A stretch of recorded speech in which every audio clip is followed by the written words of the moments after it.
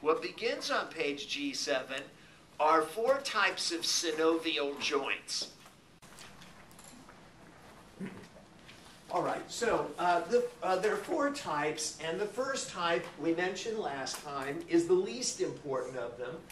It's called a limited movement synovial joint, and it means exactly what it says. It may be a synovial joint, but there's not a lot of movement that is permitted between the 2 bones. Where do we find this? Between the carpal bones of your wrist, between the tarsal bones of your ankle. All right, don't worry about it, not a big deal. But the second category is a big deal. Uniaxial movement synovial joints. By definition, that means that they allow movement in one axis or plane. We're going to give you 2 examples, 2 types of uniaxial movement joints. The first are called hinge joints. Yes, we mentioned them last time. They allow flexion and extension. This is movement along one axis or plane. How do they get the nickname hinge joint? As I mentioned last time, it kind of reminded the anatomist of just like a door swings open and shuts. That's kind of like your elbow, your arm moving at your elbow, or your lower leg moving at your knee. So these are the most common of all synovial joints. That's what we wrote.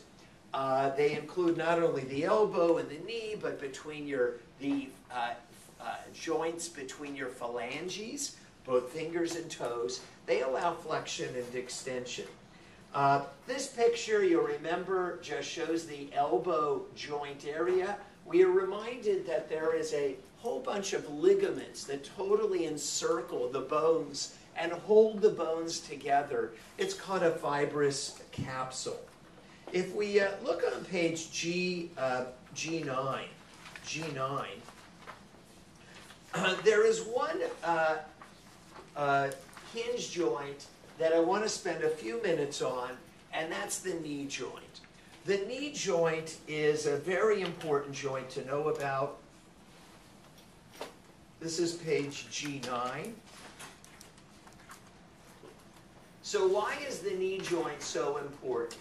So right down here, it's important because the knee joint is the largest joint in the body. It is the largest joint. Secondly, it is the most complex joint.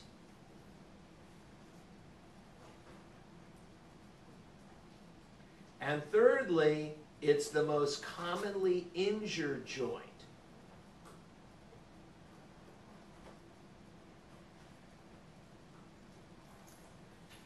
It's very common, here I'm probably trying to see what I wrote, it's very commonly injured. I'm going to explain more about why it's so commonly injured, how it's injured in a few minutes. But first, let's take a look at the knee joint. The knee joint. First of all, this is the femur right here. Femur.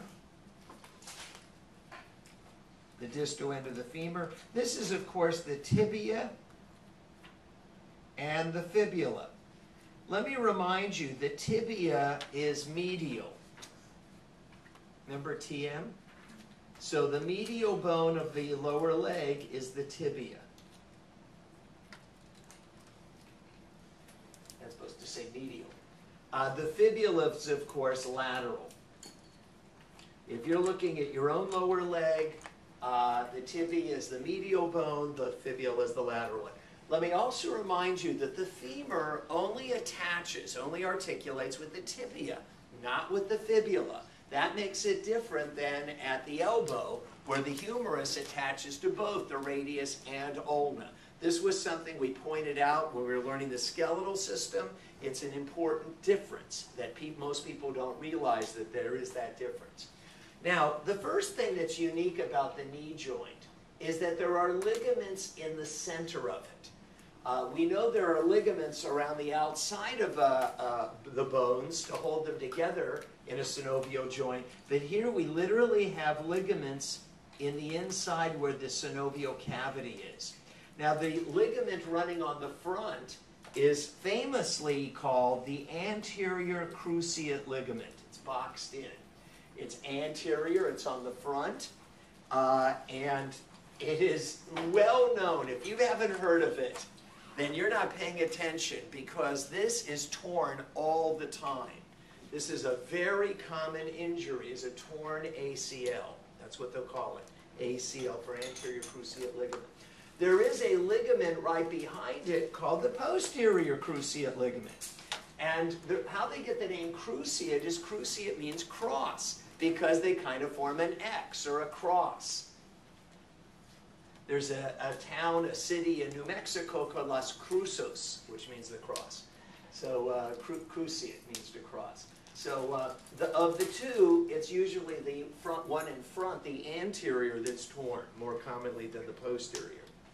Now, another unique feature of the knee joint is there are pads of fibrocartilage that are located within the synovial joint. These, they are labeled here, the medial meniscus and the lateral meniscus. A meniscus is a pad of fibrocartilage. It's made up of fibrocartilage, the toughest type of cartilage. What's the purpose of this meniscus? The meniscus acts like a little shock absorber or pad within this knee joint, to act as a shock absorber, a cushion.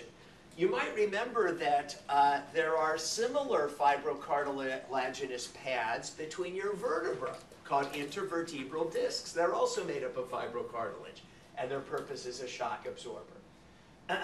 Now, so those are unique features, and as we're going to see in a moment, it is very common to tear the meniscus, especially the medial meniscus, and when that meniscus of fibrocartilage is torn, they commonly refer to that as torn cartilage in the knee. So if you've ever heard that expression that somebody had torn cartilage in their knee, that's what they've torn, is that meniscus, usually the medial one more than the lateral. All right, and then finally, of course, there are ligaments on the outside of the knee joint to hold the bones together. Now, it's not shown here, but of course there would be a kneecap or patella right here in the front.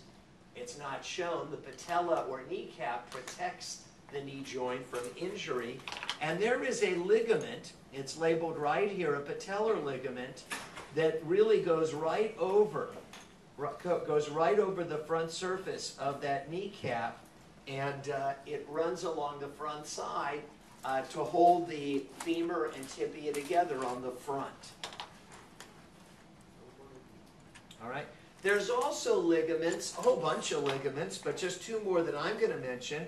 There's a ligament running along the medial or tibial side, and it's called the medial collateral ligament. The medial collateral ligament.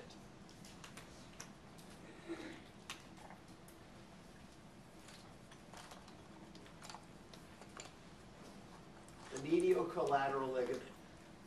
It runs from the femur to the tibia. That's why it's also known as the tibial ligament. It's also called the tibial ligament. You'd say, well, how am I going to remember tibial or medial collateral? TM. The tibia is on the medial side. That's why it's called the medial collateral or tibial ligament. There is a ligament running along the lateral side that runs from the femur to the fibula, and it's called the lateral collateral ligament. The lateral collateral ligament. It's on the lateral side.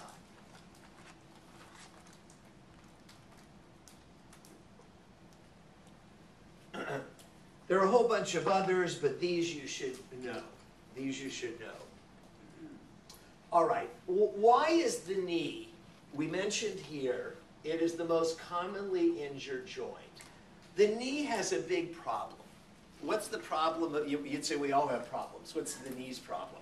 The problem that the knee has is it has to be flexible enough to allow us to run and to jump, and yet it has to be strong enough to hold the weight of our body. You don't have to hold up the weight of your body with your shoulders, but your knees have to hold up the weight of your body. The most common knee injuries are related to the following. Somebody is running and they pivot real sharply. They turn real sharply. You'd say, well, like, I never do that. Well, you do if you play basketball or soccer or football, where you're running with a ball or you're kicking a ball in soccer and you make a fast turn because somebody's trying to take the ball from you. So when you turn, you put a lot of torque or turning pressure on this knee, and the most common thing that happens is this ACL pops, it tears. The second thing that happens, and I'm going to write it down for you in a moment, is the medial meniscus can tear, and the third most common injury is the medial collateral ligament tears.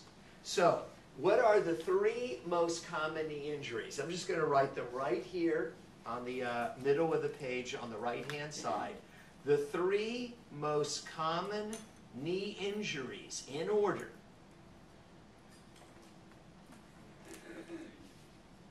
And of course, if you're wondering, could somebody have all three? The answer is yes. You could have a world, you could have a home run and destroy everything, all in one injury.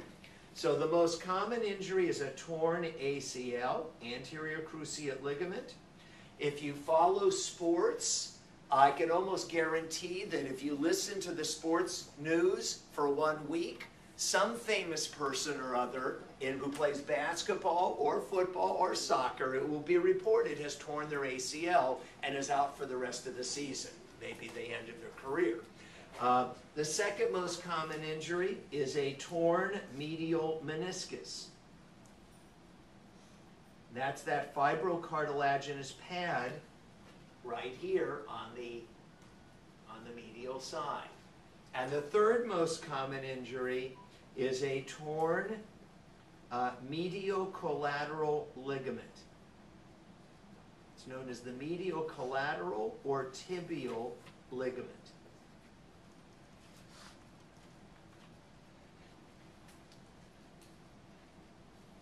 Those are the order. And you'll notice that because of what usually causes the injury, this outward turning, this lateral turning movement, what especially tends to get torn are structures on the medial side of the knee. Any questions on the knee joint? Yep. When I tore my ACL, I didn't have it replaced because I was freaked out about having a donated thing.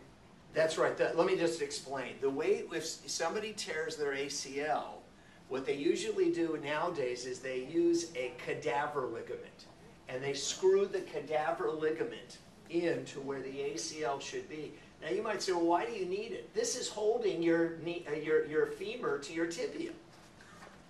So literally, if it's torn, that whole knee thing is loose. I'd be walking down the street, and then all of a sudden I'd just be on the ground. Yeah, it's literally, that's how unstable the knee becomes, and it also hurts a lot.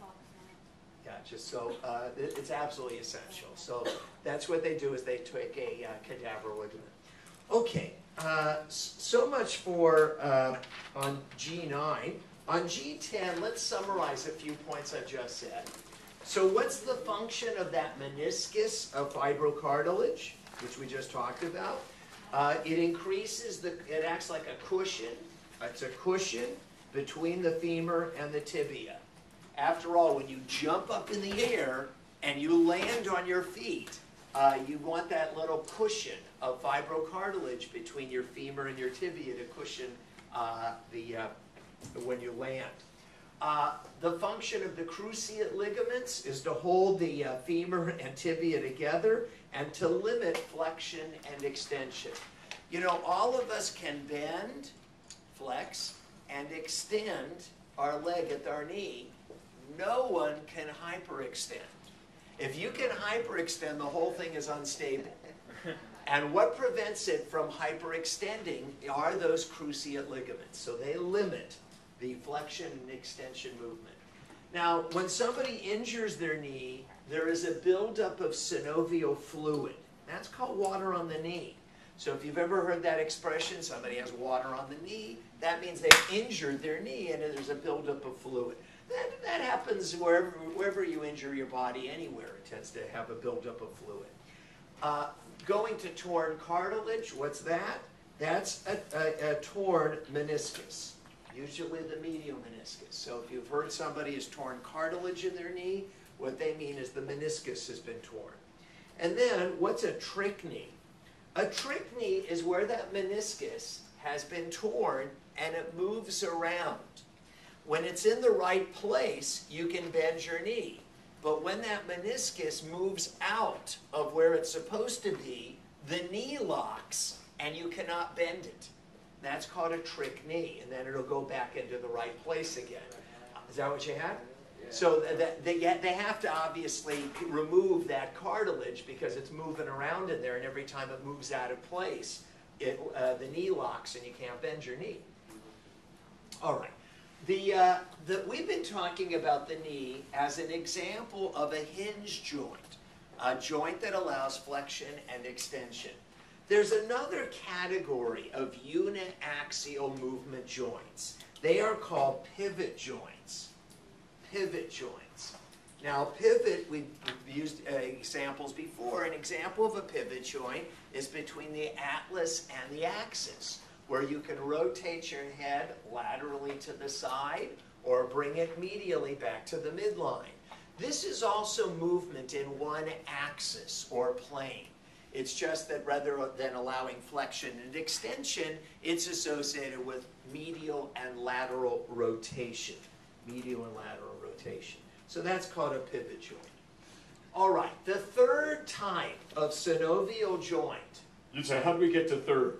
There was the limited movement synovial joints. There was the uniaxial movement joints. And now, number 3, the biaxial movement synovial joints.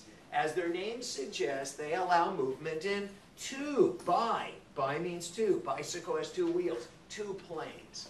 So there are many examples of these. Let me use the example first of, say, the wrist, the radial carpal joint. You can flex and extend, right? You can bend or straighten at your wrist between your radius and ulna, your lower forearms and the wrist joint, wrist bones. That's waving bye-bye. You can also move from side to side. If you know Italian, so you say basta. Basta means enough in Italian. So this is a side-to-side movement. So at the wrist joint, there is both flexion and extension, and we might call it abduction and adduction, moving your arms, hands away, and to abduction and adduction. Another example, I'm not going to go through all these, another example is the TMJ. You know, somebody who's in pain with their TMJ right now. The Temporo-Mandibular Joint. So that's at least a biaxial movement joint. Some people even say it's a multiaxial joint. How is it biaxial? You can certainly move your jaw up and down, at least if it doesn't hurt. All right? So we call that elevation and depression, raising it and lowering it. But we can also move our jaw, our lower jaw, from side to side. Can you do that? Now, of course, it may be in pain. And in fact, the TMJ, so you're not alone in having TMJ pain, because approximately 5% of the U.S. population has TMJ problems. So 1 out of every 20 people, 1 out of every 20 people. Now, we've talked about this before. The TMJ problem could be pain, and I assume yours is periodic, not chronic. Is it chronic? No. It says periodically it acts up on you. Some people have, where every time they open and close their jaw, it makes a noise, it clicks. It's not supposed to. Is that what yours does? Or? No, Yours does? It's not supposed to.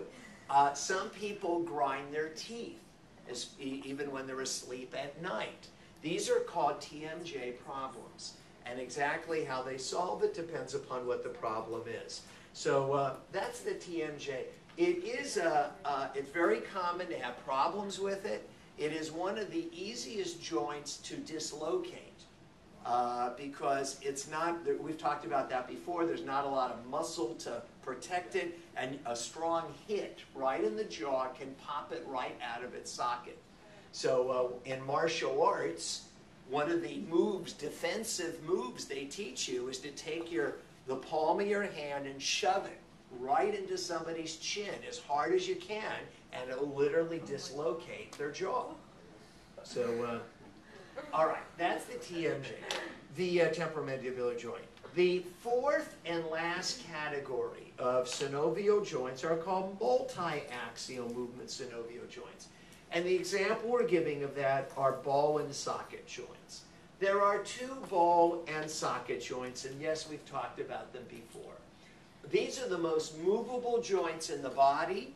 The single most movable joint is the shoulder, where the head of the humerus fits into the glenoid fossa, or glenoid cavity of the scapula. This allows 360-degree circumduction. That's called a ball and socket joint. Another example at the hip is where the head of the femur fits into the socket called the acetabulum of the pelvis. That also allows circumduction, or 360-degree rotation. Not quite as movable as the shoulder, but in both cases, it does allow 360-degree rotation, or what's known as circumduction. These are called ball and socket joints. They are multiaxial. They are the most movable joints in the body.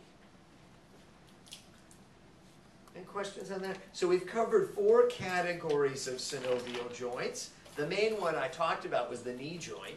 On page G11, this is just reminds you that how the atlas sits on top of the axis, and it allows lateral and medial rotation for you to go no. And here's the TMJ, just reminding you of how the temporo-mandibular joint works. On page G13,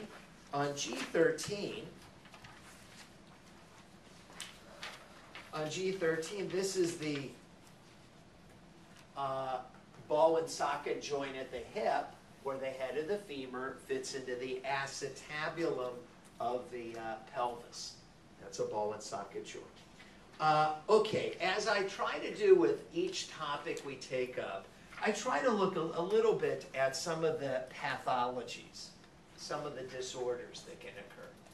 So first, congenital disorders. What does congenital mean?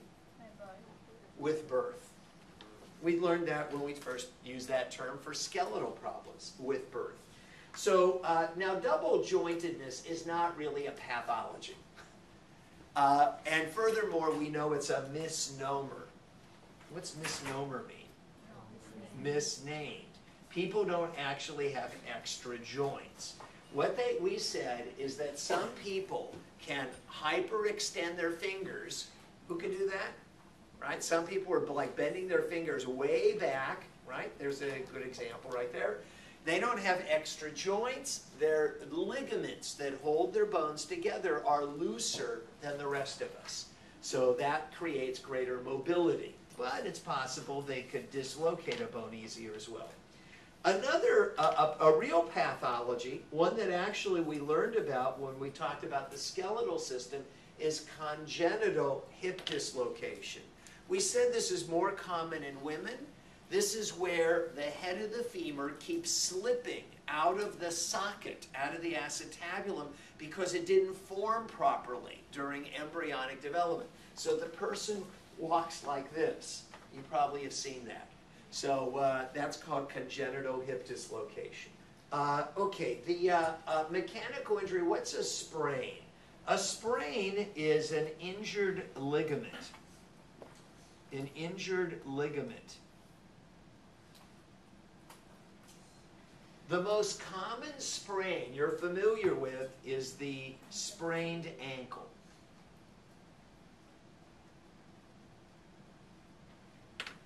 when you sprain your ankle, this is where you're walking and you inadvertently take a step and put weight with your foot turned inward.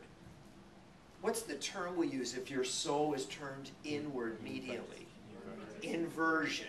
So if you put your weight with your foot, rather than having your foot, the sole, land on the ground, on the floor, instead you put the weight of your foot on a turned foot.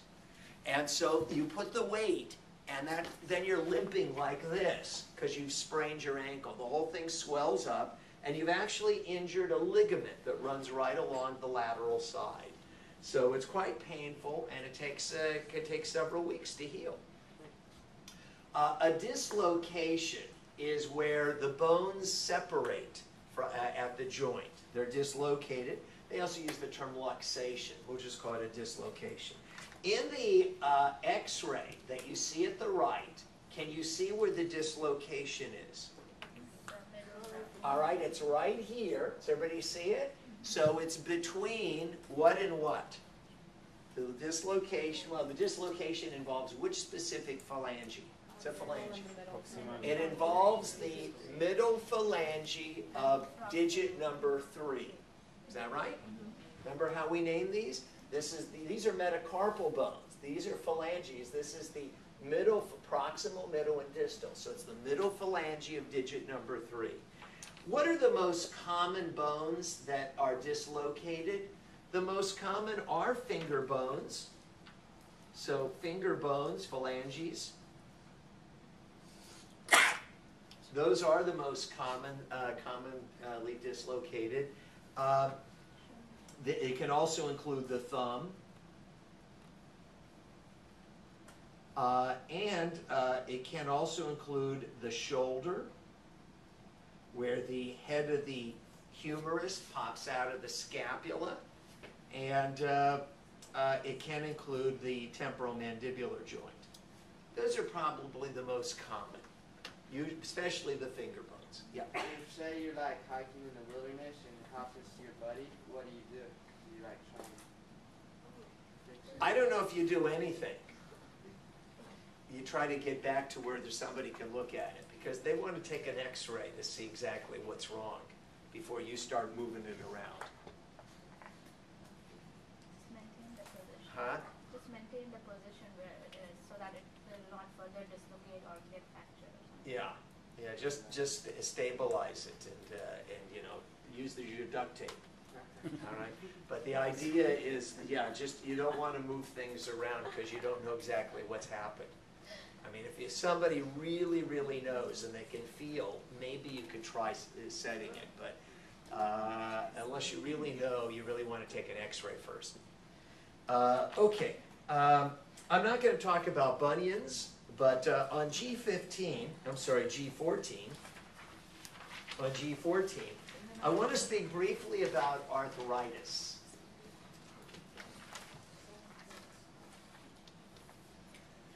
Arthritis.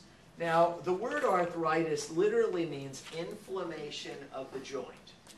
There are more than one type of arthritis, and I'm going to talk about 3 different types of arthritis. The 3 types are rheumatoid arthritis, number 1, at the bottom of the page, gouty arthritis, known as gout, and on the top of G15, osteoarthritis. So what's the difference between these 3 types of arthritis? The first type, rheumatoid arthritis, again, this is G14, this is an autoimmune disease. This is when the person's own immune system attacks their joints. It is more common in women. And in fact, many autoimmune diseases, for some reason, are more common in women. So as the immune system attacks the joints, it causes disfiguring. And in this x-ray is very revealing. Just some people have had rheumatoid arthritis for years. They're in chronic pain. They cannot open up their hands. They are basically become permanently deformed, and it's in chronic pain. One of the approaches of treatment is to give corticosteroid drugs. Why corticosteroids? Because, as we've mentioned previously, corticosteroids are immunosuppressant drugs. They suppress the immune system.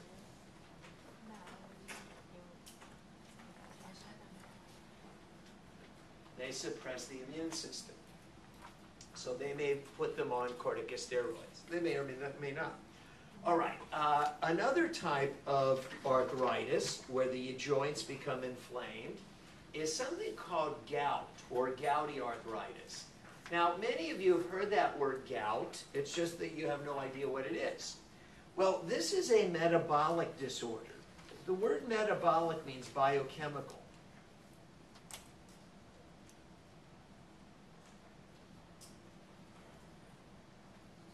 In this biochemical disorder, which is probably genetic, the person develops high levels of uric acid in their body. This is called, a condition is called hyperuricemia. Hyper means high. Emia means what? In the blood. So what is there high levels of in the blood? Uric acid. Uric acid, which is actually shown right here. This is uric acid. Now, what the heck is uric acid? Uric acid is a waste product formed from the breakdown of old nucleic acids. So old nucleic acids, let me just say nucleic acids. Nucleic acids are converted in your body. They are converted in your body into uric acid. And uric acid is normally excreted in your urine.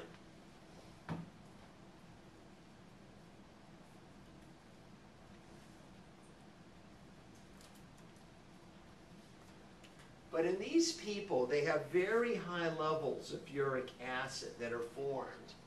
And this uric acid tends to accumulate in their joints. The uric acid precipitates or accumulates in their joints. And one of the joints that it seems to accumulate the most commonly, and we don't know why, is it accumulates in the joints of the big toe.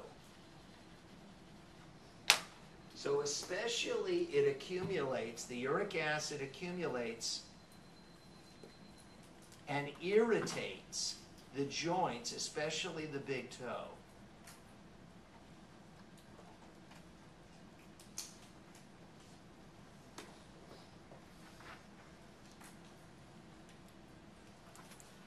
All right, so uric acid accumulates in the joints of the big toe. So it causes it to swell up and it hurts a lot. Now, it's not limited to the big toe. That's just a classic place where it occurs. Now, what do you do for it? The kind of drugs they give, and I'm not going to test you on it, is they give a drug that reduces the formation of uric acid. The name of the drug is allopurinol. I'm not going to get into it. You certainly don't have to know that.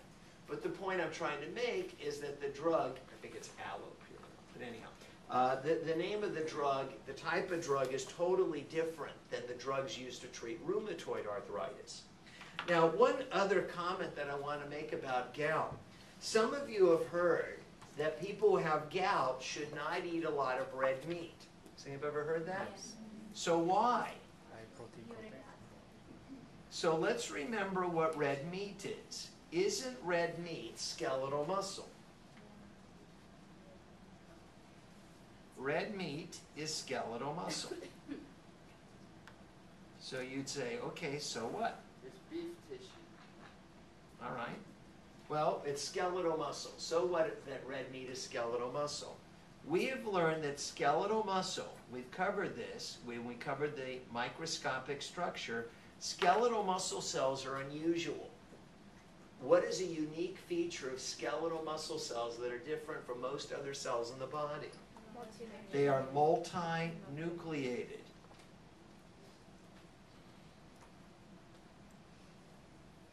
So skeletal muscle is multinucleated. So you'd say, so what? So what kind of chemicals are in the nucleus of a cell? Nucleic acids.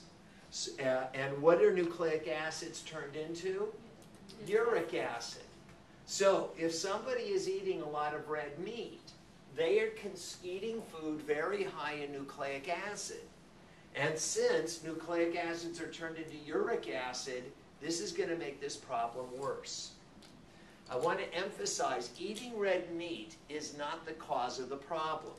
But eating red meat makes the problem worse because it increases the load of nucleic acid in the person's body, which is turned into uric acid. And that's their problem, is too much uric acid. Follow that? So that's because so it's high, muscle is high in nucleic acids.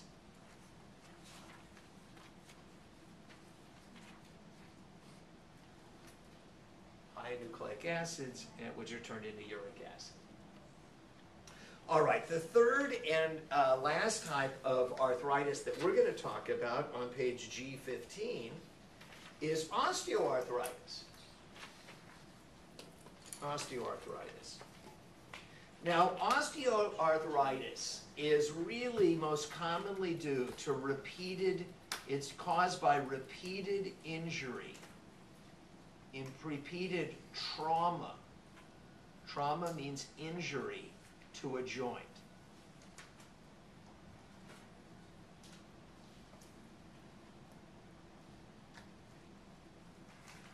So this is caused by repeated trauma or injury to a joint. So because it's caused by repeated injury, this is especially common in athletes, because athletes repeatedly injure their joints. They're very hard on their bones and joints and muscles. That's what they do for a living. They play football, they play soccer, they play basketball, and they're aggressive players. And when they injure their joint, any normal person, after they injure it, would go really easy on their joint that's been injured for months or years. And they would not push their body. But that's not true with a professional athlete. A professional athlete who's injured a joint takes pain medication, anti-inflammatory drugs, and is playing the next week. So with repeated injury, it becomes chronically inflamed, and it deteriorates. The joint breaks down from repeated injury. The way the medication that these people take are usually non-steroidal anti-inflammatory drugs, such as, for example, ibuprofen.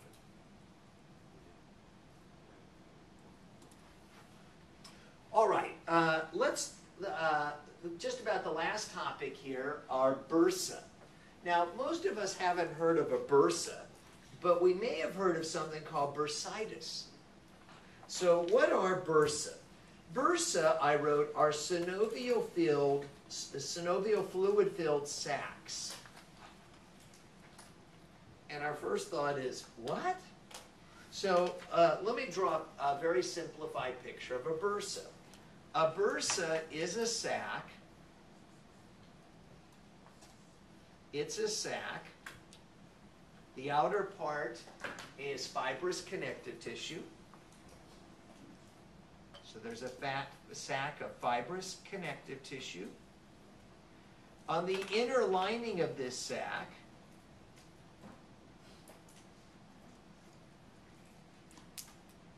there is a vascularized membrane. So there is a vascularized membrane. You'd say, what does the vascularized mean? It has a lot of blood vessels. So here's this vascularized membrane with a lot of blood vessels, and it's called a synovial membrane. Now you might say, well, didn't we learn about synovial membranes for synovial joints? And the answer is yes. So this is also a synovial membrane. And we've learned that synovial membranes, these vascularized membranes, form fluid. So that this accumulates, this sac fills up with fluid. This is synovial fluid.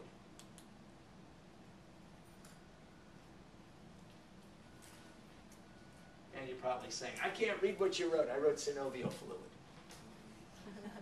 I wrote synovial fluid. I don't blame you for saying I can't read it. So that fills up with synovial fluid. So this is like a little sac filled with fluid. That's how why it's called a bursa. You'd say, well, what do you mean? Well, that's why it's called a bursa. The word bursa is Latin for purse. It's like a little purse filled with fluid.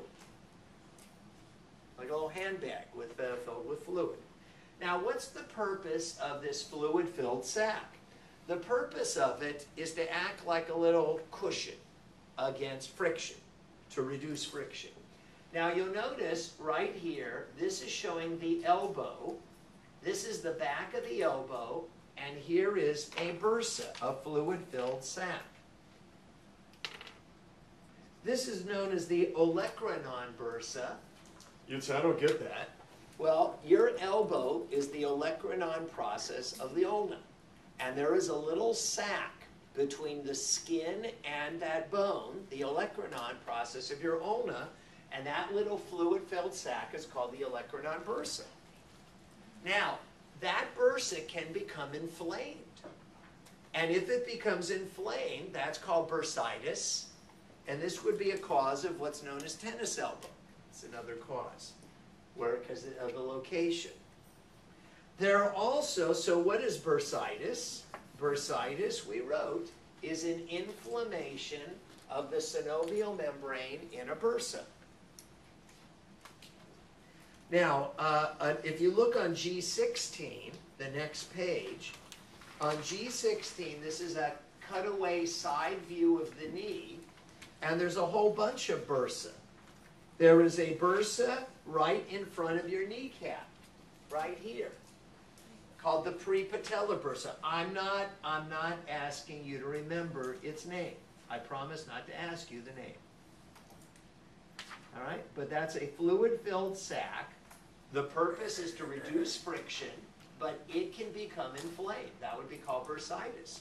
There is another bursa right up here called the suprapatellar bursa. You do not need to know the name. There is another bursa down here called the infrapatellar bursa. I'm not going to ask you the name. So there are a whole bunch of these fluid-filled sacs to reduce friction between moving parts of your body. Now, if you take a fast look at G12,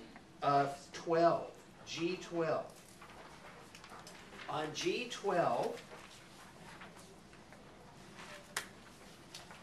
this is the shoulder. I know it looks like a mess.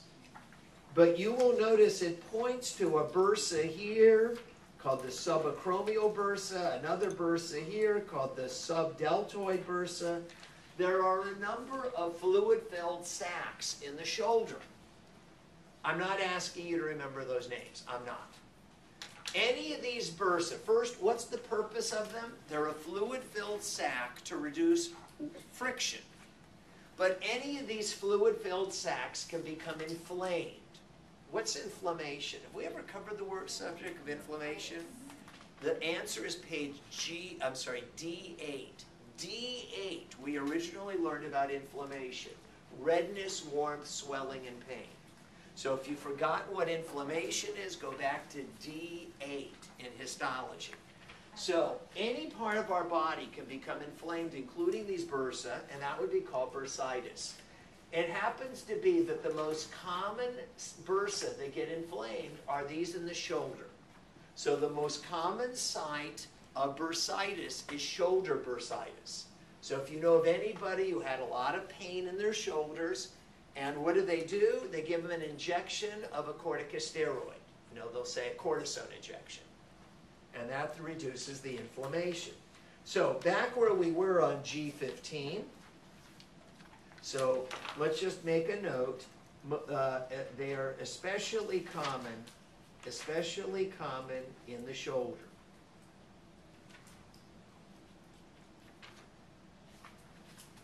Bursitis.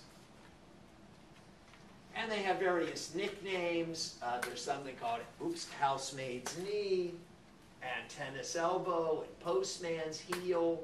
That's just where the bursa is located. If it's right here in the elbow, if the bursa that's inflamed is here on the kneecap, if it's on the heel, so then that's where the person feels a lot of pain. Okay, the very last thing for section G, as we wrap that up, are synovial tendon sheaths. So our first question is, what? So let's first of all see where there's some tendons. What I'd like you to do is to move your fingers and look at your wrist. Can you see things moving in your wrist? You see that? Those are tendons of muscles, and they are moving, they're sliding. You can see them. Now imagine if you were typing very quickly. That's a lot of movement, isn't it? So, surrounding the tendon, this is a tendon right here, is a fluid-filled sac. So here's the tendon, and there is a fluid-filled sac. And this fluid-filled sac surrounding the tendon creates basically some fluid around that tendon to reduce friction. Now, what's the structure of the sac? So there's an outer sac of fibrous connective tissue. This is a sac of fibrous connective tissue. And on the inside of the sac is a synovial membrane. There's a synovial membrane on the inside. What does the synovial membrane do? It secretes fluid. Synovial fluid. So there's synovial fluid surrounding the tendon. Now, what does this remind you of? Where you've got a sac with a synovial membrane secreting fluid. Bursa, just like the bursa. But in this case, this fluid-filled sac is surrounding the tendon. So we call this a synovial tendon sheath. You'd say, why do we call it that? Because there's synovial fluid around the tendon. Some people say that this looks like, this thing here looks like a hot dog inside of a hot dog bun. Right? So here's the hot dog bun, here's the hot dog inside. Anyhow, so the purpose of this is to reduce friction. Nevertheless, when people have movements rapidly, chronically, all the time, just like a bursa can become inflamed, meaning it becomes red and hurts, and swollen, so can this become red and hurt and swell up. And when that happens, there's many names for this. This could be called tendinitis.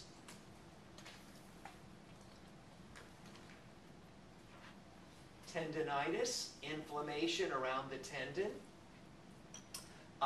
It also goes under the name repetitive motion disorder. And when it's found around your wrist, it's called carpal tunnel syndrome.